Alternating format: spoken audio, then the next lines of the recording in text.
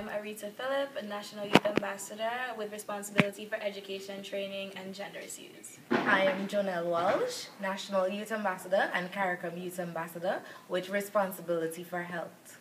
And we're from Antigua and Barbuda. We were invited to the Commonwealth Youth Roadshow. CPA Roadshow.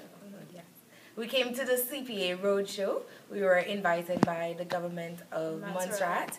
So we took the opportunity to come and learn about the CPA and what are the roles and benefits to the Caribbean. What does the Commonwealth mean to me? A lot of mixed views about the Commonwealth because of the historical reasons. You know, a lot of people in the Caribbean, specifically in Antigua, see the Commonwealth as, you know, remnants of the British Empire.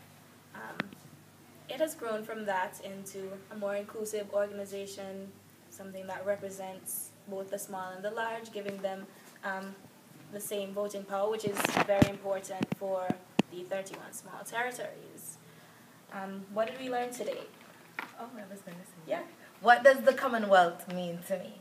The Commonwealth, I see the Commonwealth as a diverse, interested, inclusive group of people with lots of opportunities, not only scholarship but trade opportunities, benefits to small island developing states just like Antigua and Barbuda to tackle pertinent issues like climate change. And gender issues. And gender issues. And human rights. We learned today about the training that the CPA offers to different governments upon their requests for their different parliamentarians, and basically about the adjudication process after, you know, the training is offered. How will I share this knowledge?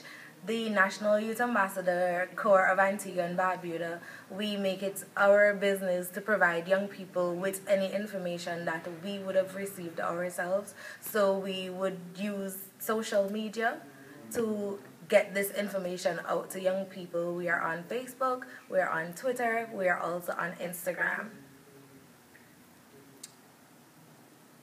The roadshow was fantastic. Mr. Khan or Dr. Khan, I'm not really sure if I'm calling his name correctly, but he was a really great speaker, very interactive, very entertaining, and he was a really great listener. He answered all questions, which I am very impressed. He didn't run away. The road. They usually do that.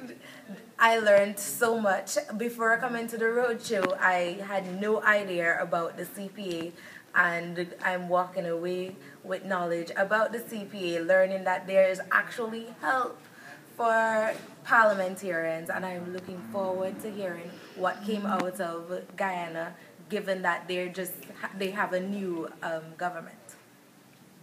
Right, so thank you.